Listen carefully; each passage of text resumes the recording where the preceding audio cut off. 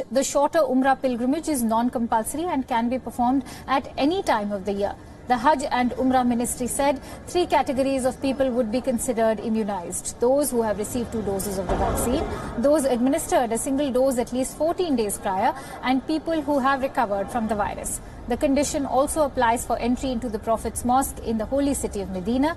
The ministry said that the policy comes into force at the start of Ramadan, but it was unclear how long it would last. The kingdom had hosted the Hajj in late July last year. Only 10,000 residents of Saudi Arabia were allowed to take part, compared with 2.5 million Muslims from around the world who participated in 2019. It is unclear how many pilgrims will be allowed to perform the Hajj this year. The decision comes as Saudi records a rise in coronavirus cases. So far, Saudi Arabia has reported close to 400,000 coronavirus infections and 6,700 deaths from COVID-19. The kingdom's health ministry said that it has administered more than 5 million vaccines in a country with a population of over 34 million.